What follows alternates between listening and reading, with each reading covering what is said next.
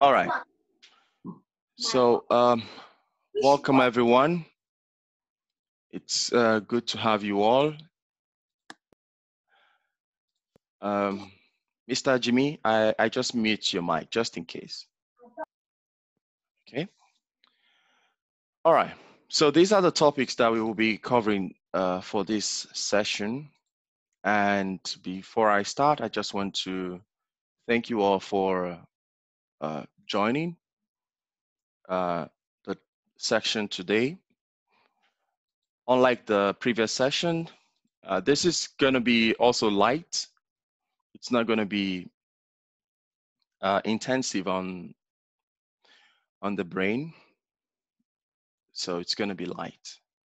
I designed the entire training this way so you don't get to see the heavy lifting before we actually get to it, because people often get discouraged before getting to the heavy part of programming, which is not good, because I believe everyone can become a programmer, but oftentimes we get discouraged before we get to that point because we didn't have the proper orientation. So this is why I designed this way. Okay, so let's start immediately. Introduction to web programming. In the last session, we talked a little bit about the language of the web, okay, which is CSS, JavaScript, and HTML. These are the three languages of the web. I'll write them again: HTML, CSS, and JavaScript. Java is not JavaScript. Okay, Java is not JavaScript. I can give you the story, a little bit of the story why. So when JavaScript came out, I think it was in 1995, it was called different names. It was called LiveScript. It was called several names. So at that point, Java was very popular. It was so popular, and Java basically means coffee. So if you look at Java, it basically means coffee. So at that time, Java was very popular. So they decided, okay, fine, they're going to call it JavaScript so they can leverage on the marketing that Java already had. And then they called it JavaScript. And they've been stuck with that name for a while. Although the professionals in the industry don't exactly call it JavaScript, they call it ECMAScript.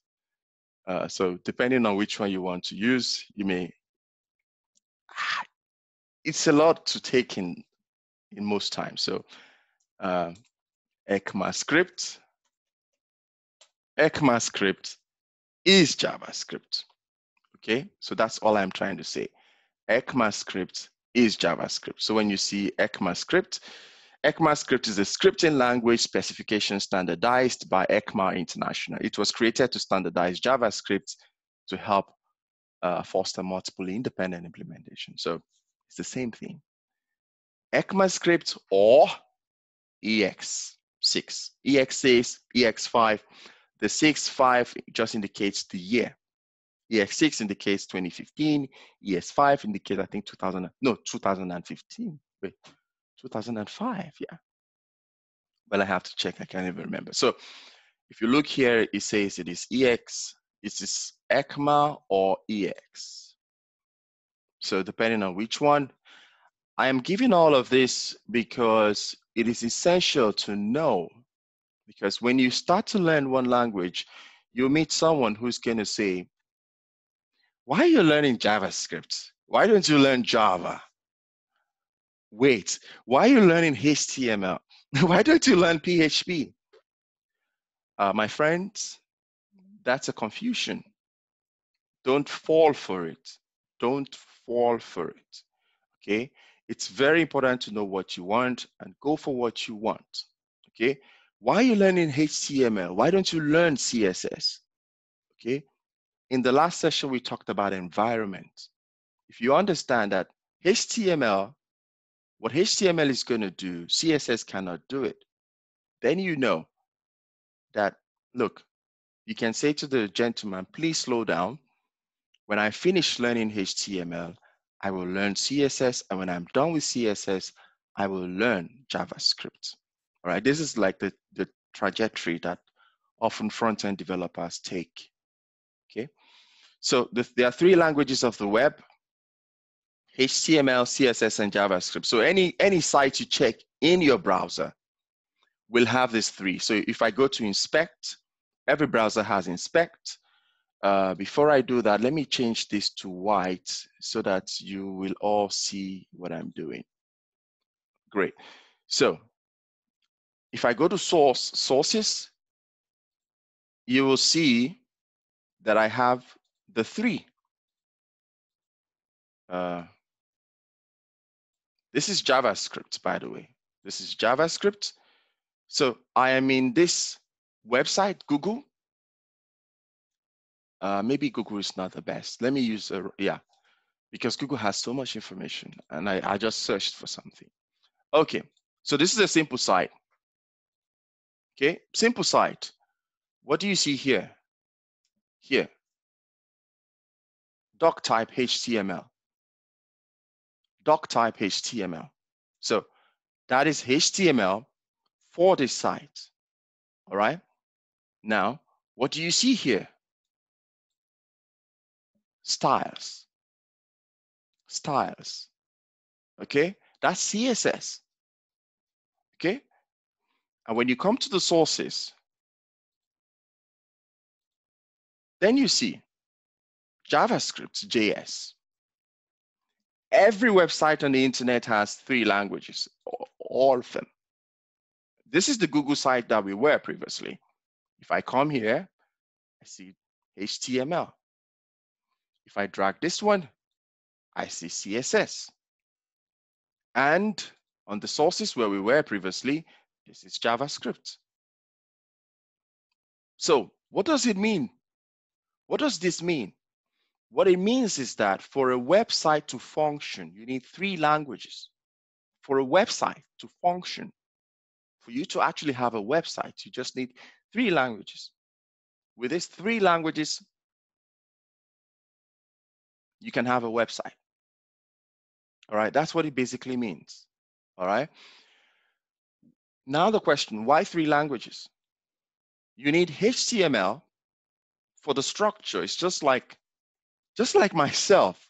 If you remove my skeleton, my entire body would just shrink to the floor, like a marshmallow. So that's the skeleton makes me stand. It's the skeleton that determines your height. So HTML is the skeleton. All right.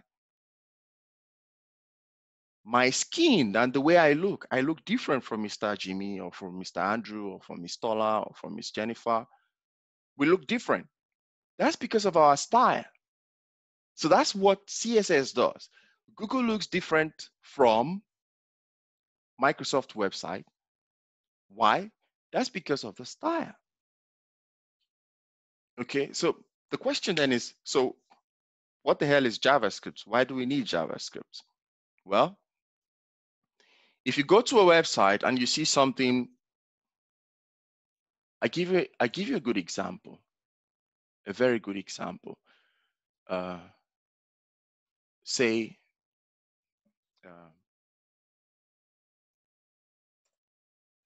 the site. So you will see JavaScript in action.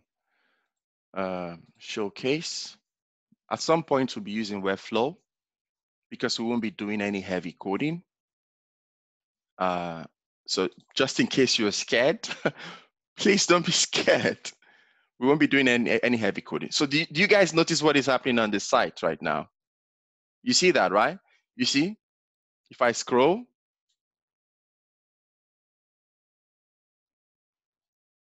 okay, I think the JS already is done. Okay, you see that? You see that? You see? So that is basically JavaScript in action. All right. I'll show you another example. just so you can see JavaScript in action. So what I'm trying to say to you in that regard is that, now look at this. See that? You see the animation without even clicking anything. Something happens as soon as I get to the site. Look at it. When I move my mouse, it responds. So that is JavaScript in action. You see, when I'm scrolling out, when I'm scrolling out of view, it spreads these things. And when I'm scrolling into view, it brings this mobile phone and this together. You see that? So that is JavaScript in action. All right. What does that mean? JavaScript brings dynamism to the site. So when you have a structure, a skeleton, all right, and you have a style can be very static, although CSS has advanced a lot.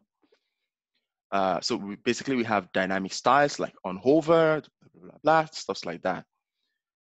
But when you want to make your site look unique with different animations or stuff like that, on click, send something. On click, go get something. Those are logical statements. So that's where JavaScript kicks in. So JavaScript helps with dynamic functionalities, or maybe not so much of dynamic functionalities, but just functionalities. Okay, so we have 3 languages of the web, guys. Don't forget that. HTML, CSS, and JavaScript. All right.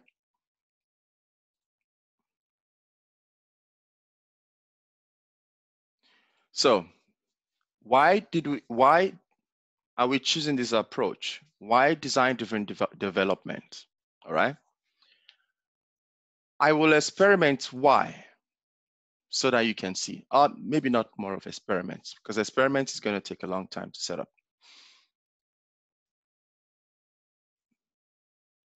If you want to build a website, all right, and you go to Visual Studio Code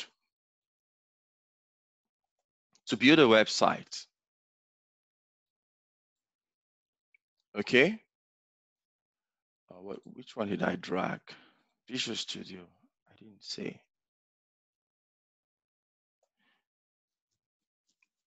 So this is Visual Studio Code.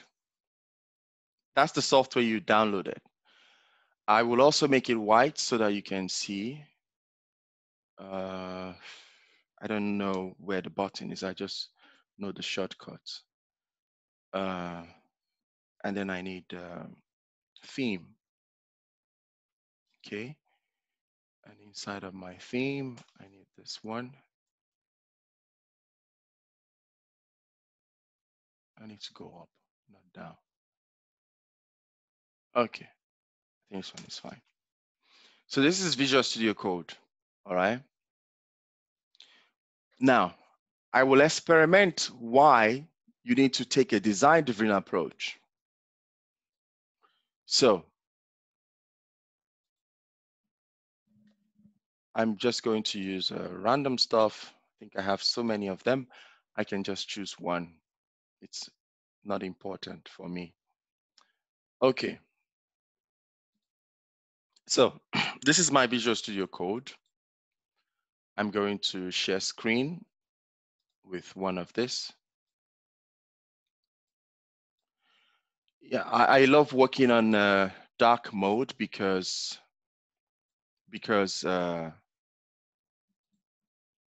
I work almost every day, every night. So I don't want to ruin my eyes. So that's why you see everything is on dark mode. All right. So as we said the web works with 3 languages: HTML, JavaScript, and CSS. Now, if I go live with this, with what I currently have here, this is what you see. All right. There is style, and then there is HTML. It's the structure.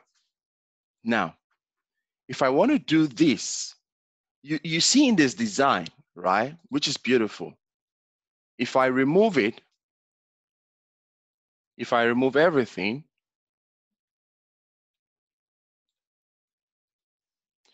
I save it, it updates. This is what you see if I remove the style. So I'm just going to basically delete them. Delete the footer. Save. So I have a very clean browser, nothing there. If I inspect it, so there's nothing in the body apart from this, you understand later. So there is nothing in the body, there is no style as well. Now, I want to build a website. Say I want to build a website, guys. I want to build a website. How can I build what I don't see, what I don't know? It's just technically impossible. Where do I start from? Right? Where do I start from? It's impossible to know where to start from. Do I start from the title? Okay, if I start from the title, what size of font should I give it? What do I need on the title again? Wait, I need a navigation bar. How do I do the navigation bar? I need a footer. Oh my God, there's too much to do. So this is the problem. If you start as a beginner without a deep understanding, like you don't have a background in programming, and you just want to go straight to writing the code, it's a very tough thing to do. Which is why in the industry today, almost everyone without a background in programming are front-end developers, because they take a design-driven approach and then they understand design, or they understand the front end, which is easy to conceptualize. And then we advance to back end, all right? So it's difficult to do. Even if I say I need a heading, and then I say training session started, I save it. Oh, now I have a heading. Okay, so now what? It's difficult to conceptualize. How do you go about it? How do you walk around it? How can I use this thing to build a beautiful design? It's very difficult to do, all right? However, on the other hand, if I choose a design-driven approach, all right? If I choose a design-driven approach using Figma, okay, I can sample a design that I like online. I can sample it and build a design of my own.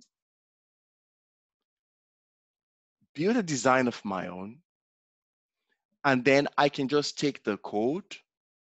I can see the code, right? This is heading, apparently, and the heading has all of these properties, okay? If I take them all of this, copy, computer is angry, oh. Okay, I'll use this Control-C. So I copy it, and then I apply it to the style, all right? I'm going to do a shortcut. We're going to touch some of these things today, if not today, in the future. So I'm going to use style, then I'm going to target my H1. If I paste it, save it. What did it do? Wait, it didn't apply the, I'm using English keyboard. Okay. So I'm using English keyboard, that's why. So you see, now it applies the style, right? I can do the same thing again and say this button, all right? Did it take the button? So look at this. So color, if I copy this color and this radius, actually, I need to copy most of it. And what property am I using? Let's see. So actually, HTML already provides you a default button. So I'm going to use the default button from HTML. Okay, I use the default button, maybe submit button. I don't need submit button, just a button. And then I say, click here. Okay, and then I apply the style to that button. The style that I already have, I took from Figma. Okay.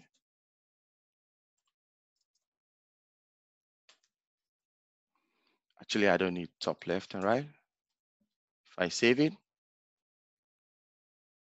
now you see I have the same button. Okay, so it's white, so that's why it's white.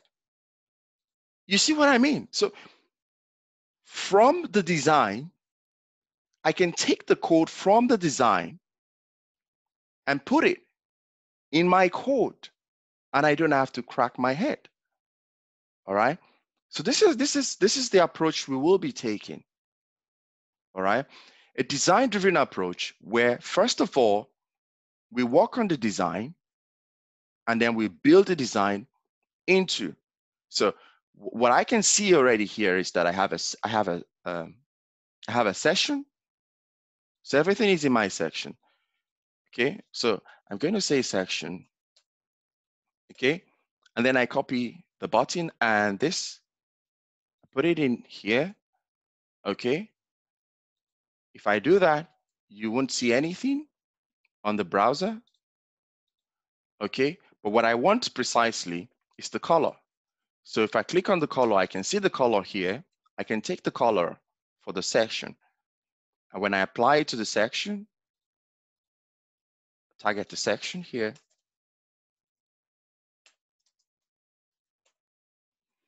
Then apply color. I think I didn't copy everything. So let me copy everything so you will see it. So it's background all the way here. So save it. And now you see. The reason why it's like this, there's a reason why, all right? So my font style is black.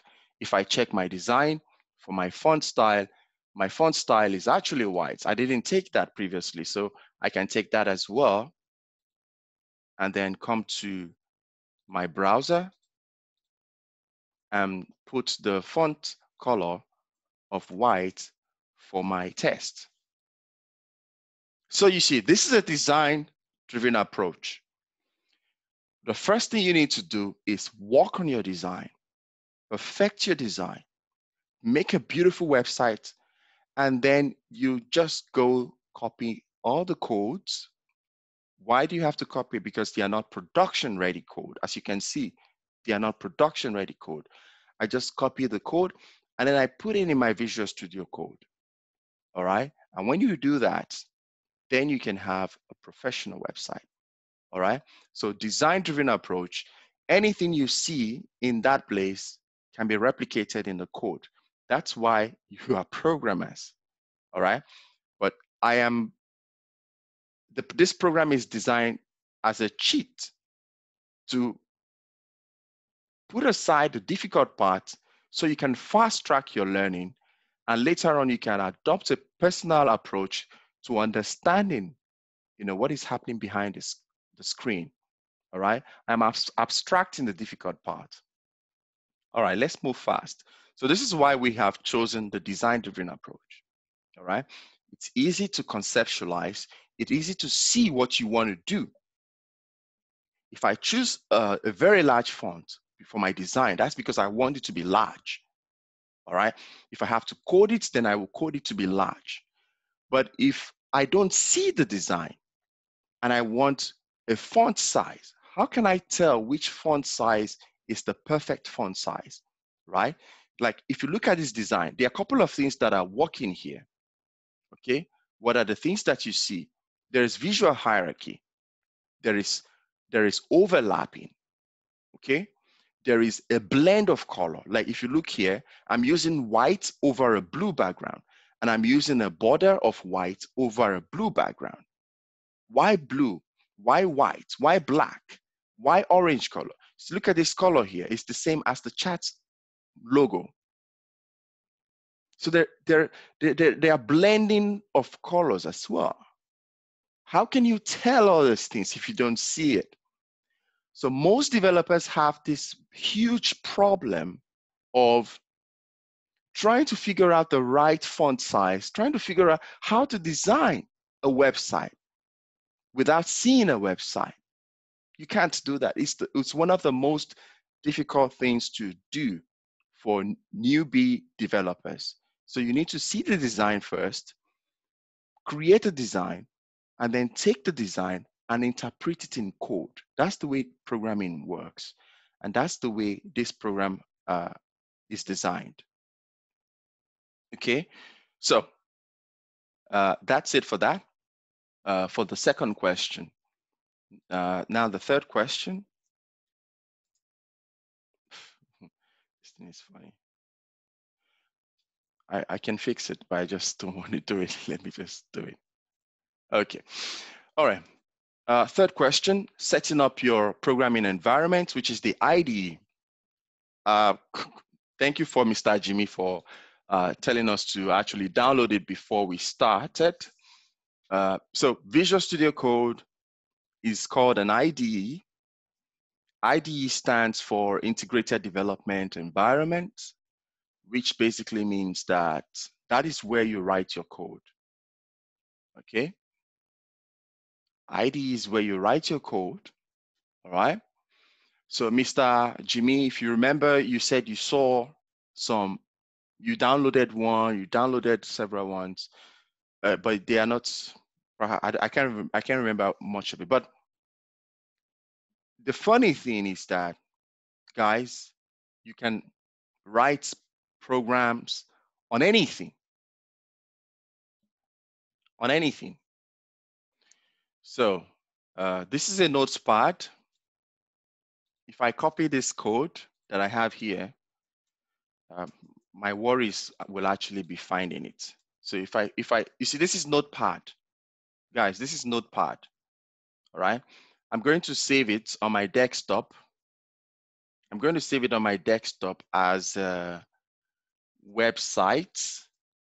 Let's say webst.html. Remember, it is Notepad. Okay. I go to my desktop. And this is my desktop. And I look for webst.html.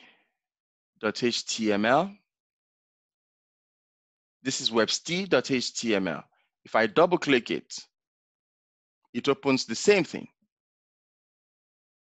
Why? Because code is just tests. Codes are just tests. So you can pretty much write codes on anything, on any Word document, not generally anything, on any word processing application. All right. The reason why we use IDEs, which are integrated development environments, is because they are much more sophisticated. You type one thing, it completes it for you. Like if I had to do some of the things, like if I say section, I want to start another section, I just type section. If I enter, it opens and closes. If I do the same for H1, maybe H2 this time, it opens and closes. So it types the other things for me. If I do curly bracket, it opens and closes it for me. So that's why it's integrated development environment. It's much more than this, because if you have problems, for instance, it shows me lines telling me this is the opening and this is the closing.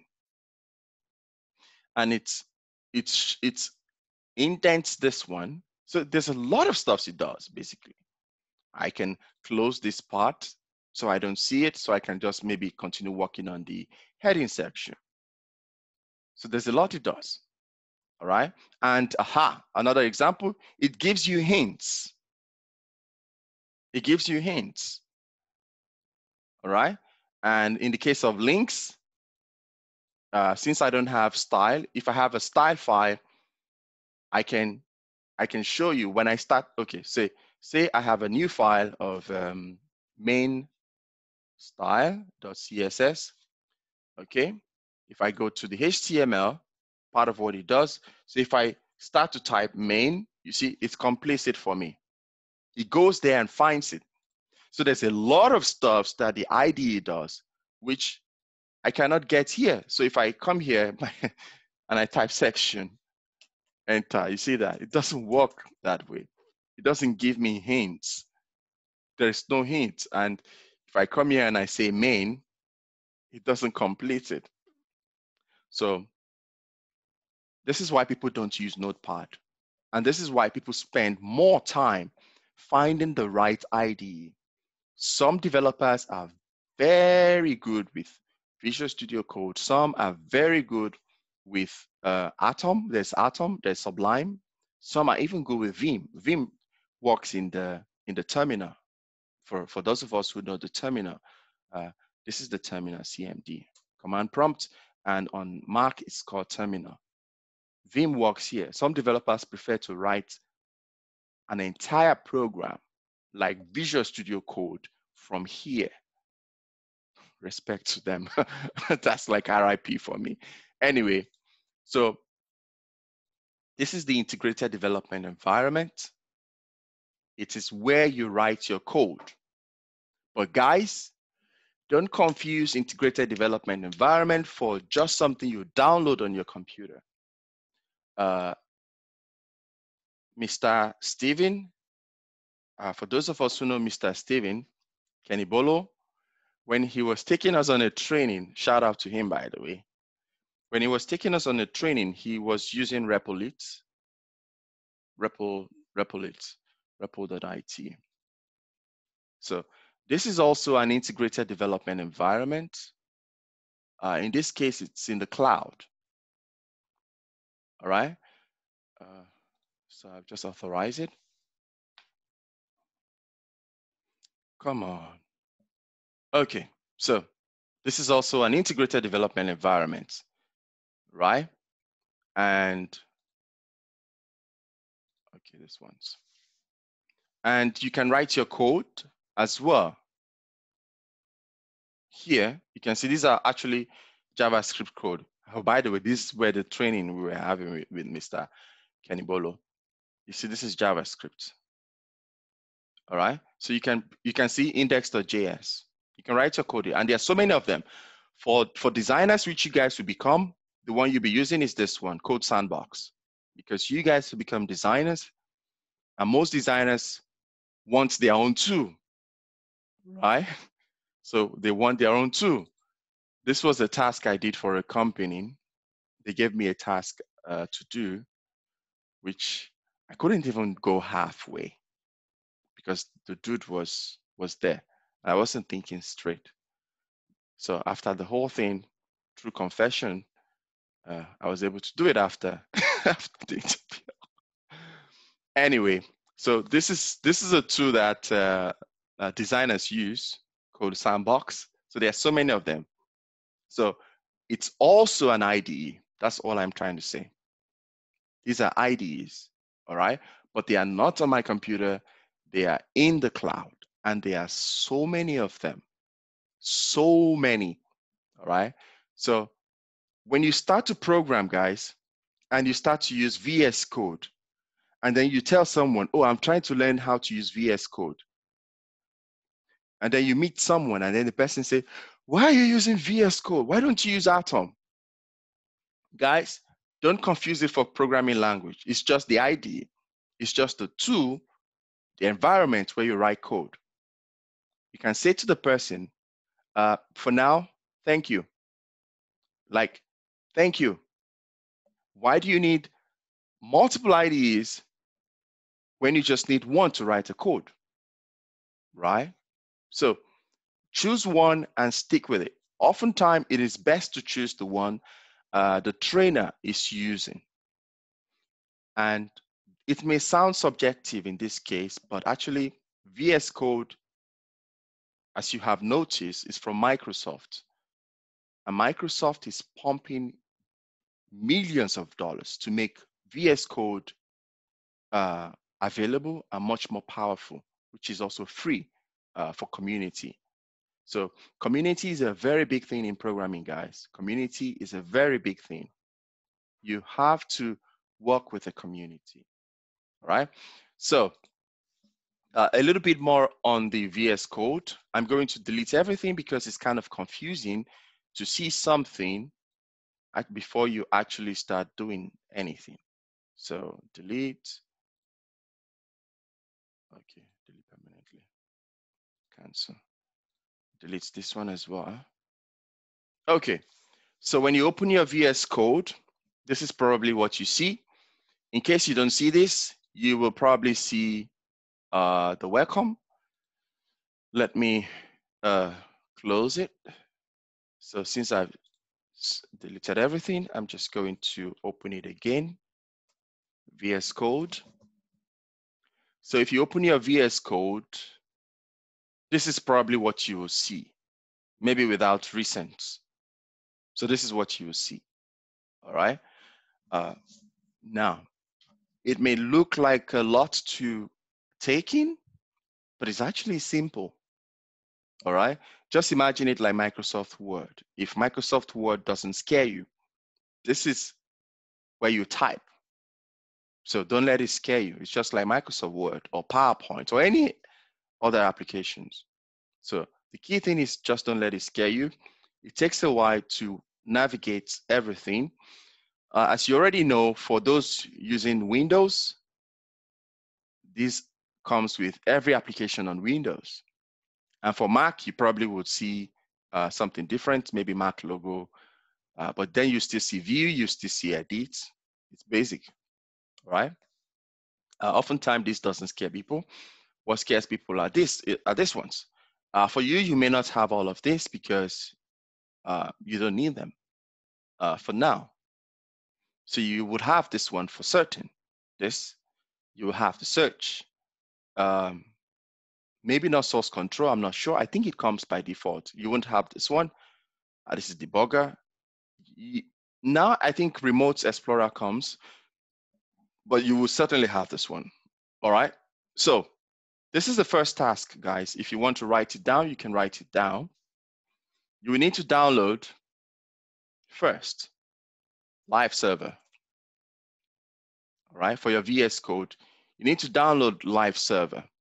And when you're downloading Live Server, now remember where I went to. I came to extension. Extension. If you click here, this is extension. And then type in Live Server. You have to be connected to the internet when you're doing it. Just in case you don't want to do it now, because the training is ongoing, you can do it. Yeah, I just quickly checked if we're actually recording. And you guys can see my screen, right? Yeah, I think so. Yeah, let's share. Okay, but just let me know if you can't hear me or something goes wrong, guys, so that I can quickly fix it. All right. All right. So Live Server, make sure you download the one with this logo. All right. Okay. This is to set up our IDE environment. Okay. Guys, after setting this up, we may not touch it for the next 2-3 sessions. Okay. Because what we're doing is design. We're taking a design-driven development approach. When we finish our design and we're solid with our design knowledge, then we will revisit IDE and start writing codes. All right. Okay. So download Live Server. Live Server is a very essential tool. During the course of the training, you will see why. Okay, that's the first thing. Then download Prettier. Prettier. Make sure it's the one with this logo. Okay, right? Which other one? I think these are the basic ones. These are not basic but essential too. They are more essential tools, but these ones are like, these ones stand out. Okay, I was gonna say something. Okay, yeah, I remember. So guys, a little bit about learning, so that what we learn will we when we experiencing difficulty, we can understand where it's coming from. The first time you see something like what we're doing now, guys, you are only being exposed to it. This is not real learning. It's exposure, not real learning.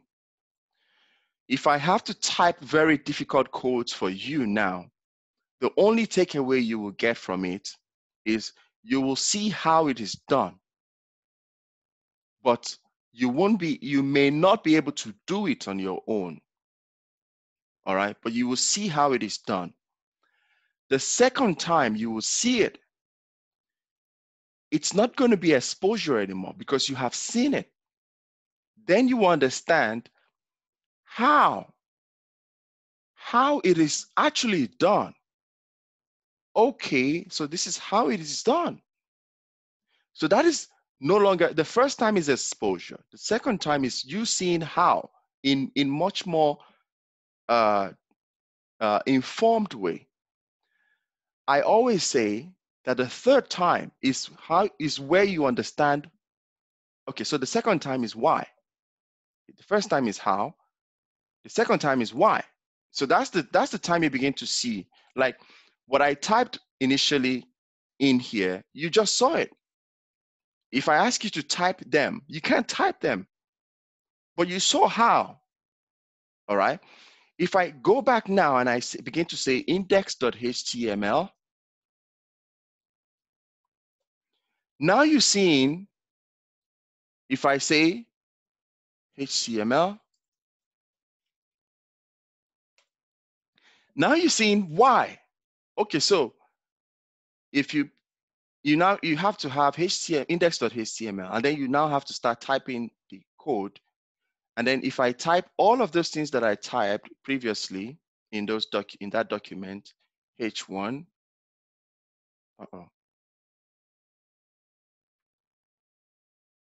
and I type H1, training session has started. Okay. If I save it, and then the thing that I asked you guys to download, live server. Now you guys are seeing it. If I click live server, okay, so it opens up. So that's what he did. So the first time is an exposure, a general overview, how it works. The second time, you begin to see what is making it work. Why? So that's the question of the why. All right. But still, you won't, or you may not be able to do it yourself. But with practice and consistency, when you see it over and over again, and then you now do it yourself, that's actually when you learn. So guys, if at any point you get stuck and you're like, I can't do this thing, it's normal. You saw me do it. So you want to do it, but it's not working for you. That's because what you had gained is on how to do it. The general overview, you know it's supposed to work. The reason why it's not working for you is because you haven't actually seen the why of how it works. Why does it work? All right. So the why is what is going to guide you to know what to find, what to search for. Okay. So I needed to explain that so that when you get stuck, you will understand what is happening at the time. Okay. So we've answered setting up the environment. So IDEs are integrated development environments where you write your code. So an IDE is a software application that provides comprehensive facilities to computer programmers for software development. Oh my God, I love this picture. Oh my God, I love this picture. Why do I love this picture? There is a general misconception that programming is for men. Guys, I give this finger to that. Why? Because the first programmers were actually women. When they are talking about programmers in the historical sense, it was women. They were like desktop publishers of the 90s. It was women who were actually going into the machine. So the programmers will punch in the numbers or whatever. The women will be the one who will go into that machine and put it there. And now, for some reason, it feels like it's only men. And then women think women in tech. Women were the first. Okay, I'm sorry I deviated, but I just needed to say that for the ladies in the house, so you don't think that programming is just for men. That's crap. All right? They are sophisticated women programmers out there. And for you starting out as a programmer, you actually need to follow them. Look for them on LinkedIn. There's so many of them on even Instagram. I follow some of them. So I'm sorry I deviated. I just needed to say that because it's a common misconception that men are programmers. In fact, the whole thing was destroyed when university started. When university started, they started enrolling men because at the time, most parents want to sponsor their male child instead of their women, their children, their female children. So I just wanted to understand that. As you can see, it's a very old picture. That's a woman. Okay. All right. So I'm kind of a fake feminist, you can say. Anyway, I think I will remove this part if I can so that it won't be used in the future. All right, guys. So let's continue. Okay. HTML fundamentals. So HTML fundamentals. Now we're going into coding, right? The reason I put this here is if you understand HTML fundamentals, especially for Mr. Jimmy, he's been on my neck. If you understand this part, you'll be able to bootstrap your learning process. Because if we get to design, while we're designing, some part of your brain will be processing, how do I implement this in code? All right, so that's why we needed to understand the fundamentals of HTML, which is the skeleton, CSS, which is the style, before we can get into design. All right, we will spend some time in design. I don't know, for some reason I can't see Mr. Falabi. I think he left, but it's okay. You can always watch the video. All right, so fundamentals of HTML. Yeah, wait, let me say this before we continue. There is one common mistakes, all right, for programmers who are just getting into programming. And I think Mr. Falabi actually asked a question, you know, like you start and then you are not certain if that is the right path, right? It's very common. Or you doing something, but you don't know how to do it independently on your own, all right? This program, this entire thing that we're doing is meant to solve that problem, okay? Which is why it is design-driven approach, all right? If you design something, guys, on your own, you designed it, your design, all right? Your color. When you get to Visual Studio Code, you will find that color. But if I am the one designing it and I'm choosing a color, when it is time for you to design yours, you won't know which color to choose. But if I tell you this is how you choose colors, now when you are writing your code, you know the best color to choose. It is easy to write the code When you have an overall picture of what you want to do, not what I am telling you. If I tell you all these things and it gets to the point where you have to do it, and I didn't tell you how to think like a designer, how to think like a programmer, it's going to be very difficult to do. I have tried it. I was stuck. You have to grind before you get to that point where you can now think independently on your own because you have studied extensively. So this is why with the design approach, when you finish your design, it's easier to go to code and write the code to make it look like the design than without a design and writing the code to look like nothing. And then you cannot think of it from out of the box on your own. Like, this is what I want. I'll show you one thing, guys. I'll show you one thing.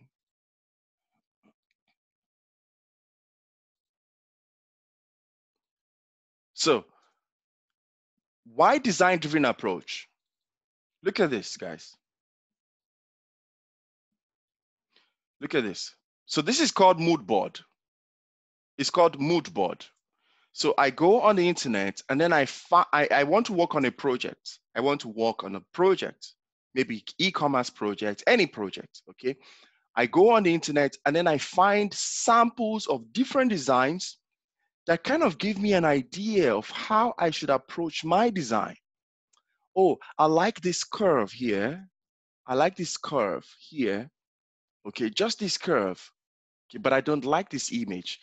I need to, maybe with this curve, I'm going to put an image that overlaps on the curve. Okay, all right. So I like the curve and the image overlapping. How about my navigation? So what kind of navigation do I want to use? Do I use this kind of navigation or just push my navigation in the middle? So you see, I get an idea of what I want to do by sampling different designs, all right? And then I build my design, and then I go to my code. I write my code to look, because in the end, after design, you need to write the code. Then you need to write your code to look like that design. Now, for many of you guys, I can't say 100% that everybody will end up as a programmer. But for some of you, you will end up becoming a sophisticated designer that understands the code.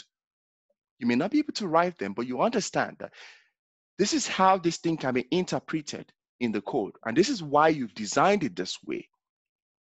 I'm not going to put my navigation at the bottom of my page because it's stupid, right? So when I'm building my design, my website, I put my navigation at the top. So this is the problem people often have. You learn Java, but you don't know how to design an application. And then you're stuck. Like, how do I design my Java application? Right? Even in programming, that is core programming, writing codes, all right, there is design-driven approach, design-driven development, which is not even in the web, all right? There is. Not even what we're doing. We're using design-driven approach on the top level. When you get deeper into design-driven development, there is much more sophisticated design-driven development. All right. So when I hear people say that I know how to use this thing, but I don't know how to do it on my own. Okay, that's because they know the why, how to write the code, but they don't know how to design the entire thing on their own. Right. So one have to. There are two ways to learn program. Either you start from the top to the bottom, or you start from the bottom to the top. We starting from the top, what you see, and then go down to the code. Instead of start from the code and go up to design, which is tough. You won't be able to think independently. I know I've said it many times, guys. That's because I have seen it. Myself, I'm an example of that. All right. So that's why we're taking this approach. And I hope you will all understand. Like, you see how quick it was to do this thing in seconds. That's because we we have the design, and we're just matching the design. We're just matching the code with the design. All right. So HTML fundamentals. We have like 10 minutes more.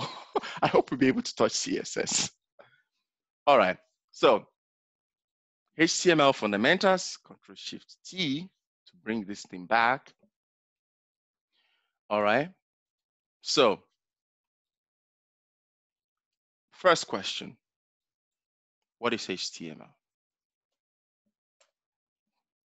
This is always the first question. All right. Guys, if you remember the last time we said that every programming language is a tool. All right. When you want to learn a programming language, you need to understand, what is this tool meant for? What is this tool meant to serve, right? If HTML is a hammer and I want to use HTML to solve CSS problem, where CSS is a water, it's the ocean, and I want to swim on the ocean, and what I have is a hammer, I cannot swim in that ocean. I need a canoe, right? I hope this makes sense. Every tool serves a purpose. So every programming language serves a purpose. Knowing the right tool will help you grow in this industry. Some people learn PHP. Meanwhile, what they want to do is front end. And then it took them 10 years to realize, I should have just learned HTML and CSS 10 years ago. Why didn't this fool tell me that at that time? Now I've spent 10 years and I'm just starting when I'm 60 to learn web development. Too late, maybe not too late. So I don't want that to happen to you guys, because it's from my experience that I'm speaking. All right. I started the programming language in 2000, year 2000. Now I'm 37. So guys, don't make my mistake. Please don't. Year 2000, I was doing Visual Basic. Visual Basic, year 2000. JavaScript was 1995, 5 years before then. If I had done JavaScript at that time and HTML and CSS, well, maybe that's how God works. We won't be having this training. So it's a good thing that I'm unfortunate. But it's a good thing, right? So guys, don't make my mistake. Everything is going digital. If you don't become a programmer, you probably will have a child who is going to get into digital world, and you can say something. So you don't be like a parent who the child says, Dad, mom doesn't know anything. No, it's not good. Yeah? The way we grew, our parents helped us with certain mathematics. At some point, they told us, time out. When you start doing algebra, yalla ya boy, you fetch shemileshe. We don't teacher. you know. you know, so that's how it is. So you should be able to take your kids from the base to a level where the child becomes independent, and then you allow them to go. All right. This world is digital world. So that's basically all I'm saying. So please don't make my mistake. All right. Understand the tool and know the essence of the tool. All right. That's why there was a lot of emphasis on the last session saying that the front end, web development, these are the languages. For front end, this is the languages you need to know. When you get into the back end, then you start to talk about other languages. All right. There are banks that use Java for back end to control the front end. It's very possible. Java is not the language of the web. All right. When I started, I used Flask. I used Django. This was early 2019. I worked extensively on Flask. I never got a hang of it because down in my mind, I knew that this language is not for the web. You could feel it because I've done a lot in the web prior to then. I could feel it like this is not a language for the web. And many businesses who rush to use Django, many of them are coming out of it. Okay, so Understand. Language of the web, understand it deeply, you will always get a job. Always, as long as the websites will be forever, will be existing. All right. Okay. I'm sorry, guys. I just needed to say that. So HTML stands for Hypertext Markup Language. Hypertext Markup Language. For those of us who understand how definitions are done, are designed, how people come up with the definitions, the general approach to defining a word is not just to explain the word. No, if I want to explain HTML, I'm going to say HTML is the programming language that is used to build a website, and so that's explaining, but that's not how definition works. If you go and look at definition of words, you will see what I mean. Okay, it's concise and it's straight to point. It highlights the key factors. All right, definition of words. So it's the same approach to programming language, and this will become a very essential skill for you guys, that you don't just say Java and then you say Java and then you explain it. You actually have to go look at the definition to see what Java does. All right. So HTML, Hypertext Markup Language. Let's remove the language because we know it's a language in any case. Like, why would we call JavaScript language? We know JavaScript is a language. So we could as well call this HM, HTM, right? But it doesn't sound, and this was when they were starting out. So I think it was in 1992. I can't remember, early or even 80s. So hypertext markup language. Now, let's prove it. All of these are texts, right? They're all text. And the text, we use the text to build this website. Text built a website, right? If I refresh it, it's going to update with this one because it's still, oh no, it's not pointing.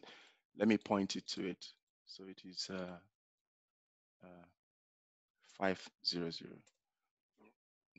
So it points to it, training section, right? If I want a button, I'm going to type a button.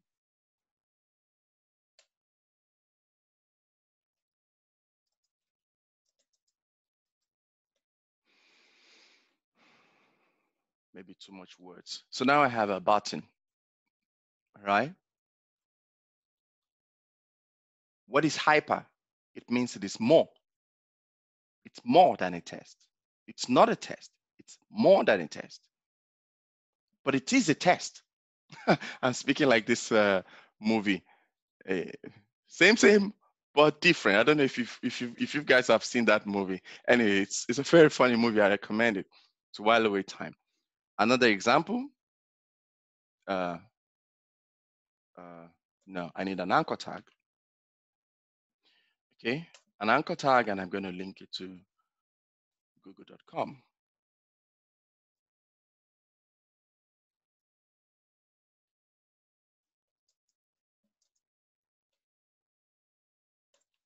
If I save it, now I have this text here. You probably have seen, I mean, of course, everyone has seen it. It's so many on Wikipedia, if you remember this kind of thing. And Wikipedia is actually a very good example of how the web used to look so many in the beginning. And you notice that Wikipedia still retains that approach. So all of this text, but they are more than a text. Why? Because they take you somewhere. When you click on them, it says error. That's because I didn't put www, I think. Okay, save it. Go back. Okay, click it. Seriously? Why does it do that? Okay, I'll just copy google.com, paste it, and see why it's acting that way.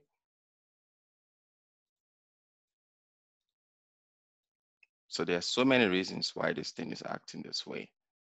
Okay, so go back. Now click it, and now it's working. So it's wanted me to put the HTTP. Voila, this is how we also learn. But there are so many reasons why. Okay, if I put it probably in Notepad, it's going to work differently. It's probably because of the live server, which is injecting it. Very possible. So you see, it's a text, but when I click it, it takes me to another website. So it is hypertext. It is more than a text. This button, this is the button. It's a text. The button is a text. But when I click the button, it can submit, it can go get my picture, it can do anything. But it's just a text. So it is not just a text, it is a hypertext. All right. So guys, that's what you should, that's what I want you to take away. So that's the meaning of hypertext. All right. How about a markup? Markup. For those of us who play football, all right, especially in Nigeria, Nigerians love football. I mean, now football is, everybody loves football. But in Yoruba, when you're playing football, like, and you have a coach, your coach will say, "Lo marque, lo marque," right? Go and mark him, right? So you go and mark him. When you mark him, you pretty much like blocking him from coming. Basically saying, instead of saying, go and defend, it's like too much, like who has time for grammar?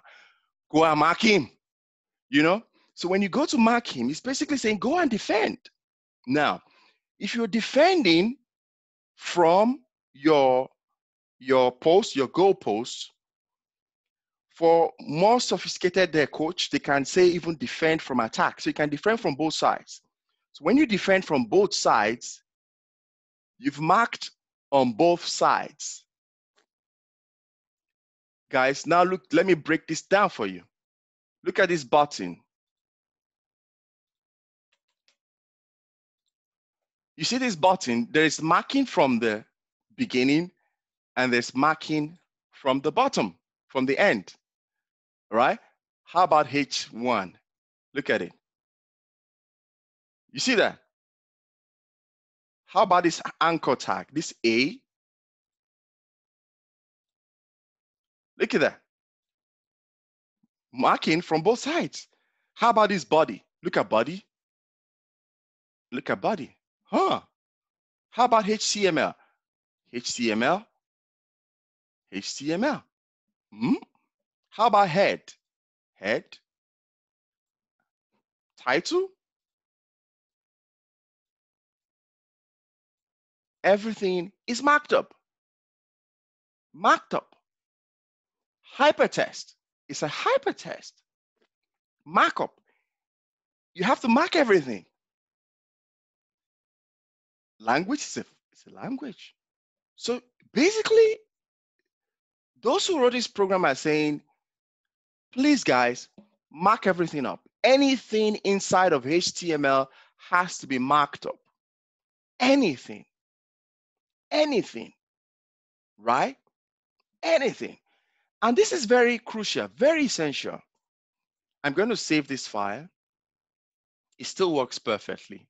No difference. I'm going to write something without marking it up.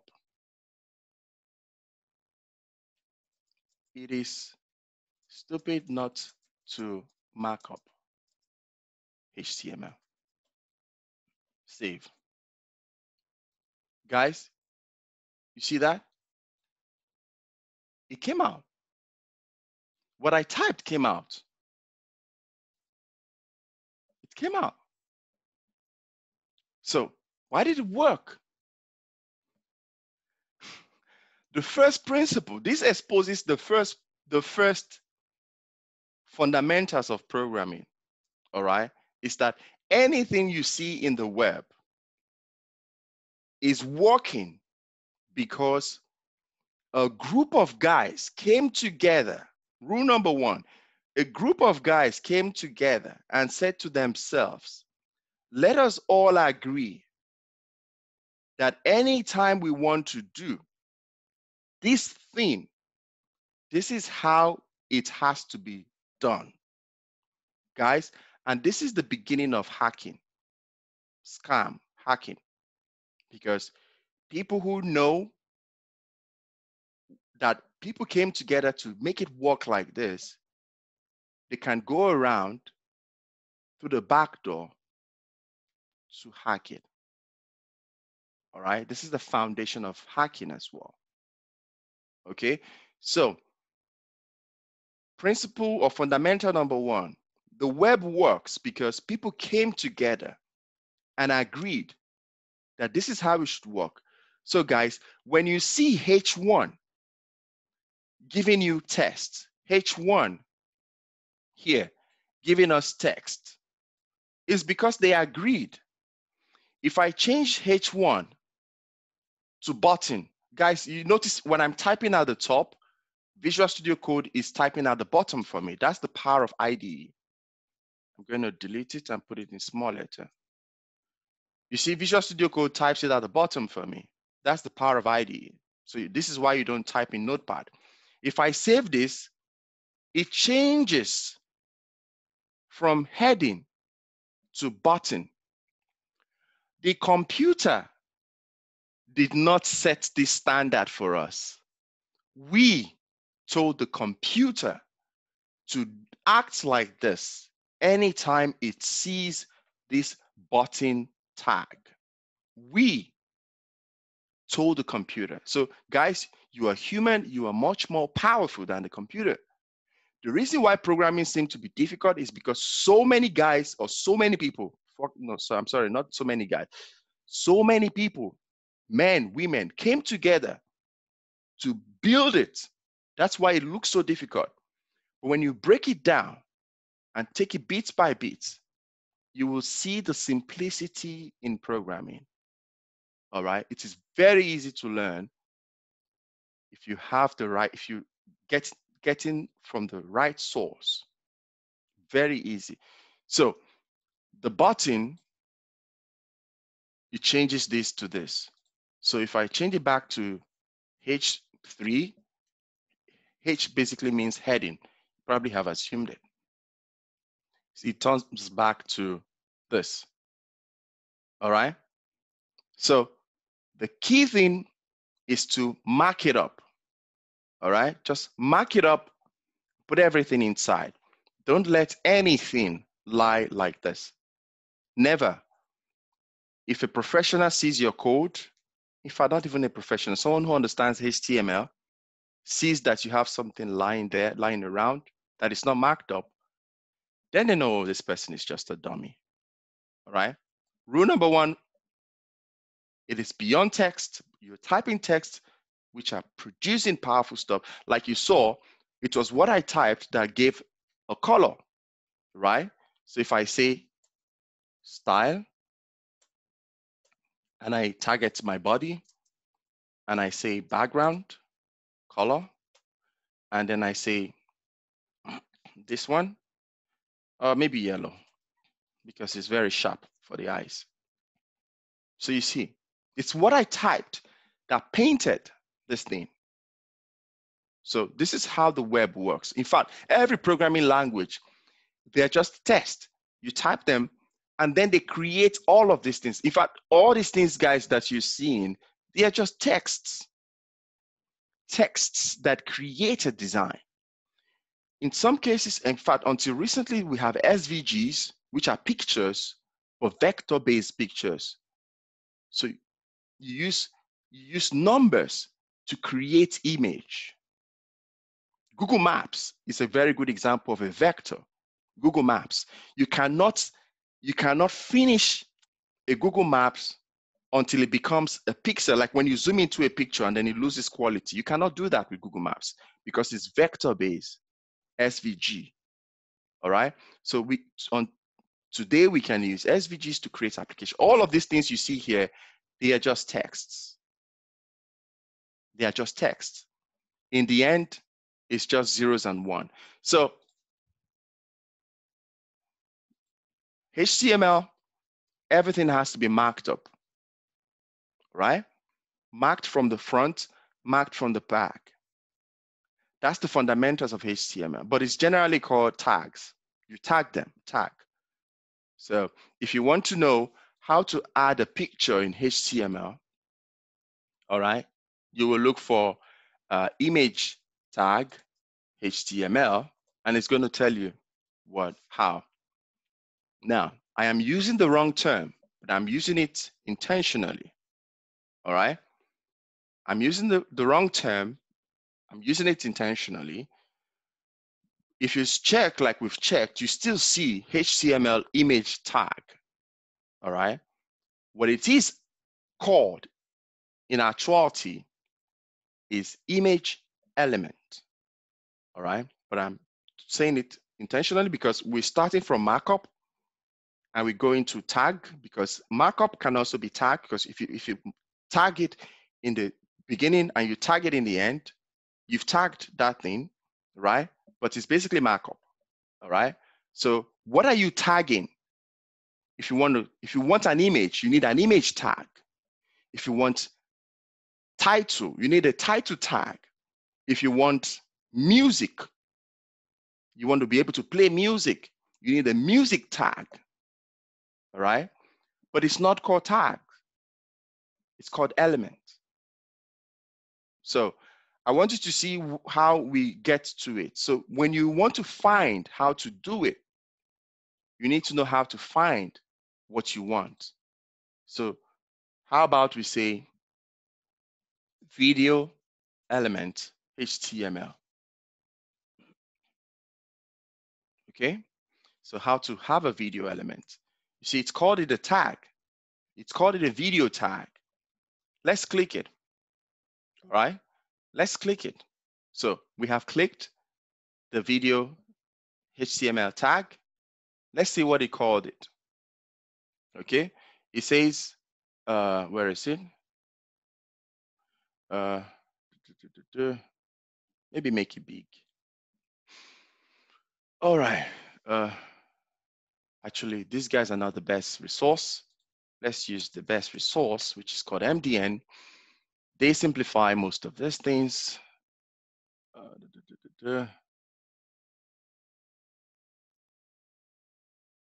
Okay, as you can see here, guys, look at what he called it. The HTML video element. All right, so just in case you're starting out, you're seeing tag, you're hearing markup, you're hearing element. Don't get confused. They are the same thing.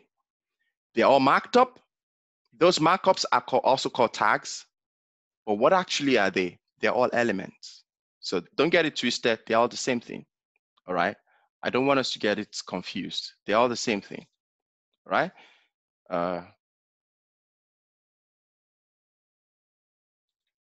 Okay. So everything is marked up. Rule number one.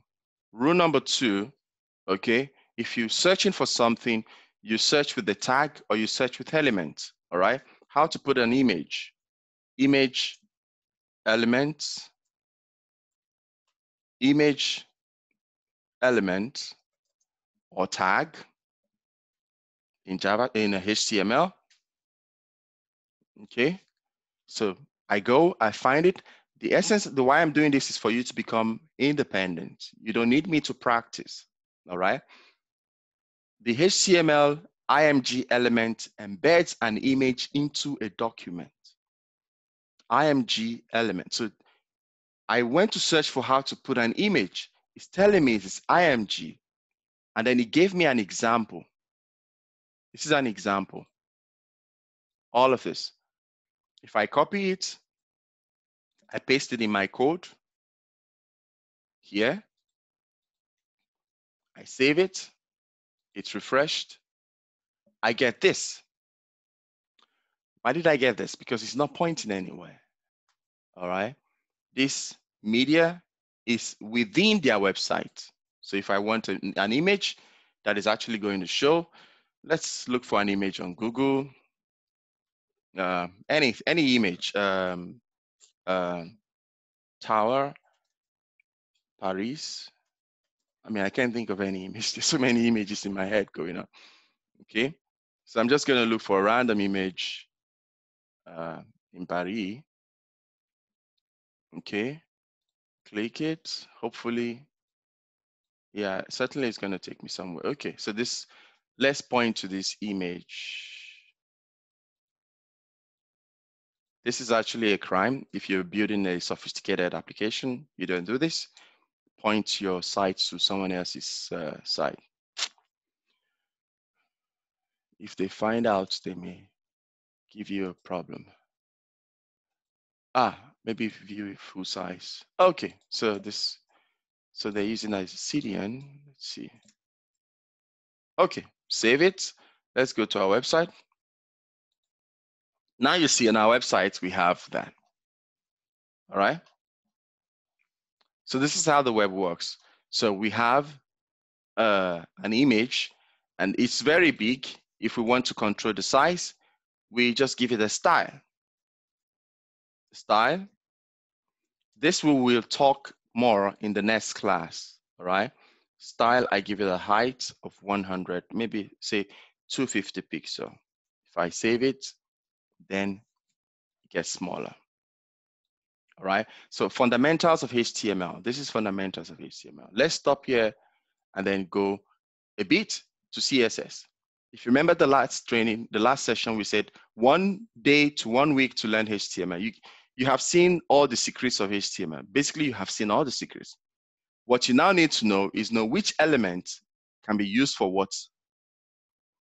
If you want video, if you want paragraph, if you want the text in the paragraph to be italics, if you want the text in the paragraph to be bold, that's all you need now. All right. So that's HTML. We will touch it a bit more in the next class, but next class we'll go fully into design. Okay. Now, CSS. Remember, we said in the beginning that HTML is for the structure, CSS is for design. If you remember, we first type in this and put the button, and then we give a style.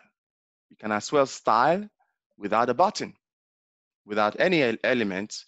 You can just style the body, right? It's possible. Okay, now CSS. What is CSS? Okay, CSS define. Okay, so basically it says here, CSS stands for cascading style sheets. What is this, guys? CSS.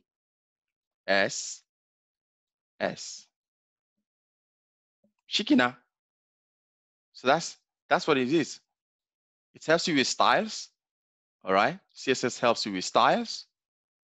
That's what it stands for, cascading style sheet. What is one style sheet that we know? Oh, wait, PowerPoint is a style sheet.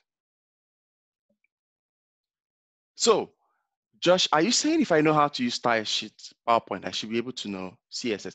Chances are yes. Yes, chances are yes. PowerPoint style sheet. Now I say power style sheet. Let's see. What does it show us? It just shows. Okay, say PowerPoint fully. Or should we just say what is PowerPoint? Right? PowerPoint defined. Okay, a software package designed to create electronic presentation consisting of a series of separate pages or slides. Presentation, if you talk of presentation, you talk about style, presented, right? When the guy who developed HTML, it was so boring that you couldn't see any design. It was so boring, right? When people who were coming from not tech environment started to use the website. They started asking that, can't you guys make this thing look more interactive? OT is too dull, right? So they came up with CSS to handle the problem of styling. And when you talk about styling, you're talking about presentation, right? Often the biggest problem people have of getting past CSS is that word, cascading. Cascading. That's the word that people have. This is where it confuses people and people get scared. Like, cascading is like it's too much of a big English. Guys, it is not. What is cascading? You're going to see it now. This is cascading. A waterfall is a cascade. For those of us who were born probably in the 80s or 90s, if you remember when you opened a website in the 90s, it's like opening boxes and it's going like this. How many of us remember that? When we have very slow internet, when you open a website, it's gonna you will actually see the boxes like filling up. That's the cascading effect of CSS. Today we have like super duper smart, super duper fast internet. You don't see the cascading effect anymore, right? But it's still there. It's still there. In CSS, there's a lot of inheritance happening, right? So that's the cascading effect. It goes from the top and it starts to feel it. Starts to feel it. It feels it down. It feels, if it's an image, it starts to feel the image from the top to the bottom, and then it goes to the next page. It feels that section. It goes to the next. That's the way the web has always worked until React. Sorry to disappoint you. To React. So it's changing with React and so many other applications, software development frameworks. Okay, but I just wanted to know that's CSS in action, right? And that's the meaning of the cascading. You will understand it when you begin to go deeper into it. Now, before now, I've been typing the style here. I'm going to remove it from here. I'm going to type the style here. I'm going to call it style. Actually, I'm going to call it main.css. It doesn't matter the name, it's optional. And I'm going to paste the style here. Because I've pasted it here, I'm just going to remove this one because it's redundant. I don't have to call style because it's inside of CSS. All right. Now, how do I make this HTML point to that style? Quite simple. I'm just going to link the two of them. Okay. When I type link, IDE gives me this thing to call the CSS. All right. When you guys start going deep into programming, you'll be hearing words like invoke. Actually, from where I come from and from a Christian background, when you say invoke, it's like you're calling some evil spirit. so when you say invoke, there's a lot of invocation in programming. All right. It sometimes feels like a buzzword, invocation and initialization. All right. So if I save this now, I go to my page again. Wait, did I close it? Yeah, I closed it.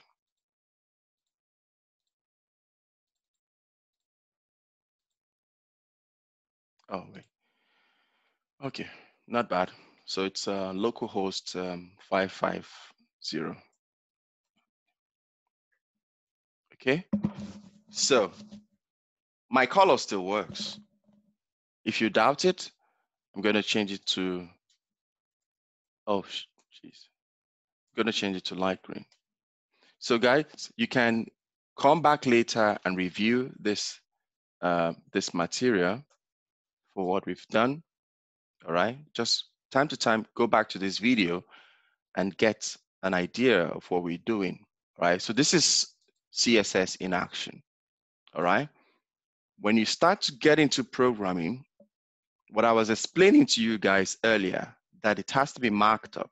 All right, what that is called is, it is called syntax. All right, so the first thing you need to know in programming is the syntax of the language. So many developers will spend a lot of time teaching you syntax. So what is syntax?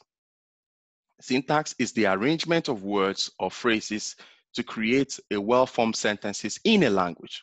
Remember, guys, we are learning a language. In fact, we're learning 3 languages at the same time. So if syntax is the arrangement of words, we are not speaking Chinese here. We are not speaking German. We're speaking HTML. It's a language. CSS is a language. JavaScript is a language. For you to know how to speak that language, you need to understand the syntax, which is the arrangement of the words. Look at this. The structure of statements in computer language. The structure. Why don't you put this one here? Why don't you put that one here? You're speaking about the syntax. All right, so you need to understand the syntax of the language. It's very important. All right, the syntax of HTML is that everything is marked up. The elements are sitting inside of these things. Look at that, less than or greater than. And then the closing tag will have a slash that tells you this is the closing from the beginning. This is the opening, there is no slash. Closing, there's a slash. Body, opening, body, closing. Anchor, opening, look at the anchor, opening, anchor, closing. Button, opening, button, closing. Opening, closing. There are some elements that do not have closing tag. In the next session, I will tell you how you can tell. You don't have to put them in your head. It is wrong to cram. Programming, do not cram. Go to search, find it. Don't cram. All right? So this is the syntax of HTML. You need to know the syntax. I said previously, it is actually called element. Excuse me. It's actually called element, but elements are not the only thing we have in HTML. We have only 2 things, guys. This is how easy HTML is. We only have just 2 things. So you can become a professional HTML developer. Problem is that you cannot find a job. As a professional HTML developer, nobody's going to employ you. All right, but if you know the 2, HTML, CSS, and you know design, you'll find a job. It's a guaranteed. All right. So there are only 2 things. That's why you can't actually find a job today knowing HTML, because it's so simple. All right. What are the 2 things? Elements and attributes. Elements and attributes. These are the 2 things in JavaScript, in HTML, sorry. So we've actually touched CSS and so the 2 things, elements and attributes. Only 2 in HTML. It can't go past it. So it's not difficult for you to miss it. Just 2. Just 2. That's why you can learn HTML in 1 day. Okay, what are the 2? We've touched on elements. We said if you want an image, you go find image elements. If you want video, you go find video elements. If you want heading, title, you go find title elements. So it means the first thing you will see is the element. The element is what you use to mark up. It's the element. Now, Josh, what is the attribute again? Attributes, Josh. You haven't talked about attributes. Why? You don't know? Are you scared? No. How about we define it? Define attributes. Okay. Regard something as being caused by. I think it's kind of sophisticated definition. Regard something as being caused by. So let's look at the definition. He attributed the firm's success to the effort of the managing director. You attribute Okay, attribute. You attribute something to something, all right? Or a quality or feature regarded as the characteristics or inherent part of something. This is the one. A quality or feature regarded as a characteristic or inherent part of something. A quality or feature. So when you add an attribute, you are adding a feature to that element that makes it stand out from any other thing. All right. So if I say now, this H3, I duplicate it. I've duplicated it. Now I'm going to add an attribute of style. And then I will say color red. Now, looking at it, we know that this thing is different from this thing because we have added an attribute to it. And if you look at the code, you see it is different. Like very simple. The guys who built it, programming at that time wasn't sophisticated like it is now. So they used simple terms, right? So attributes, it has a uniqueness to it. Now, question number one, how do you know an element from an attribute? All right, I'm going to take this, copy it, and put it in Microsoft Word. Right, let's break it apart. How do you know elements? Elements are wrapped inside like this, and they have opening elements and they have opening tag and closing tag. The closing tag you can tell by this /. How about an attribute? How do I know an attribute? This is how you know an attribute.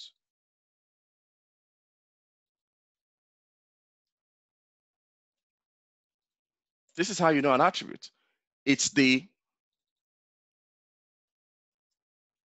attribute name equal to, and then a double quote. That's an attribute. So let's go back to our VS Code again and look. Look at this class.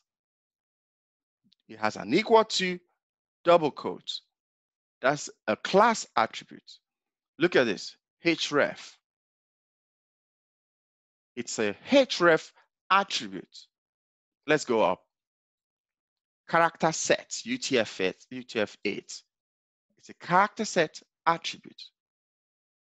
Viewport name, it's a name attribute. So you see it goes on and on. How about this? Language.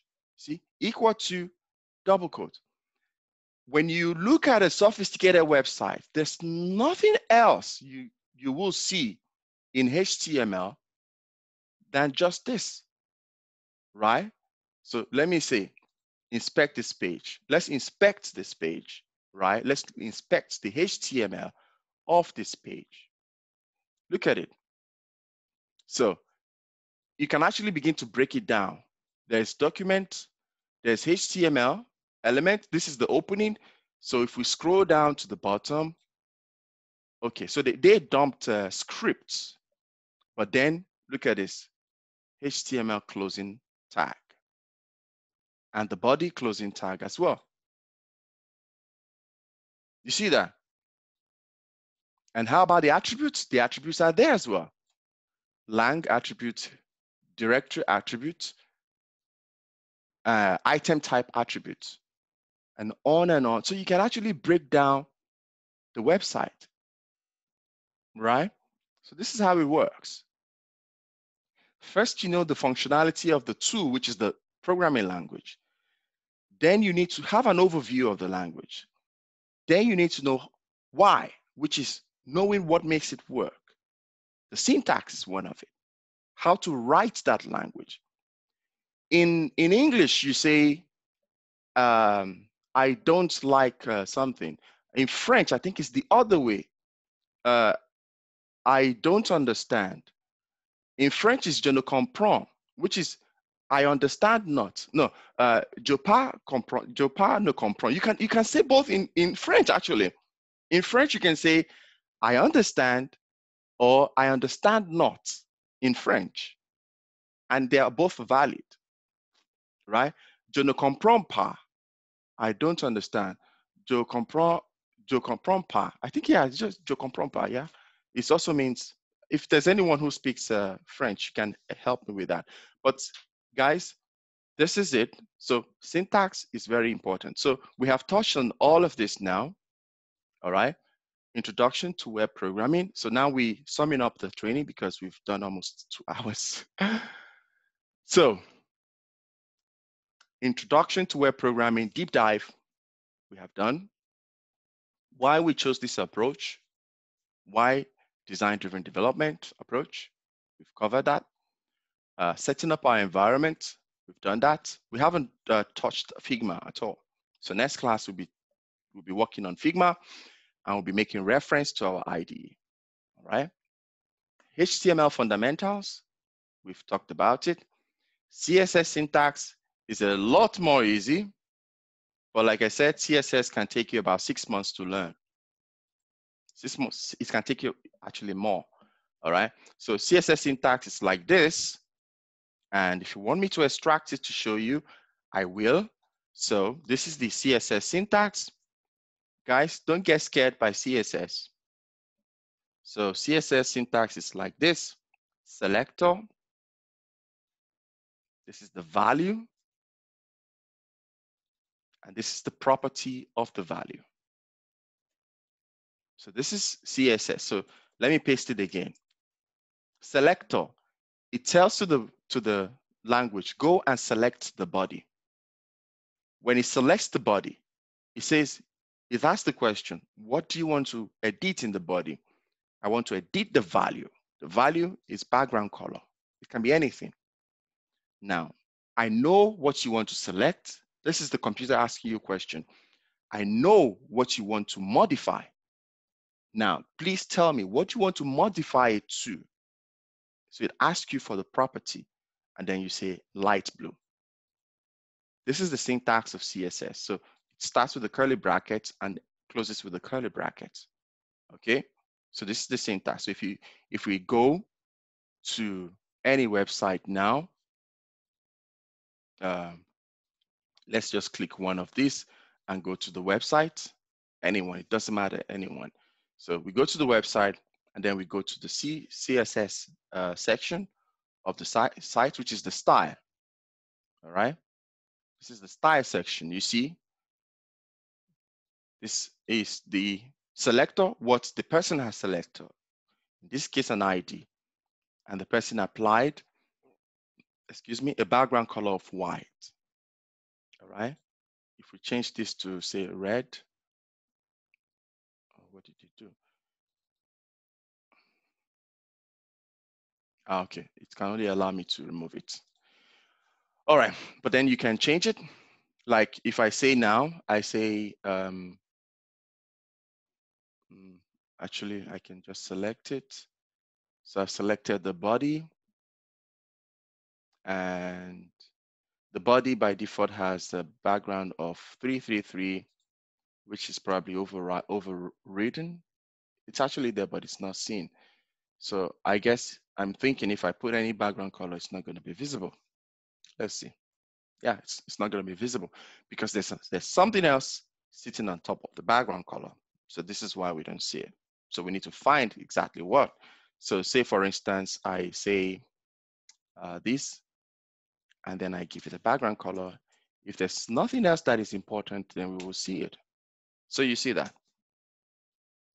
You see that, right? So the syntax is what you want to modify. In this case, I'm modifying the header because the header is selected here. So selector, go and get the header. Then the computer asks you a question. What do you want to modify? That's why it's blinking here. What? So I put the value, which is the background color. And then it asks me again, what property of the background color? And then I say red. So guys, I know it's too much to take in. Please, during the course of the week, let's go back and watch this video over and over again to see the things that we missed, all right?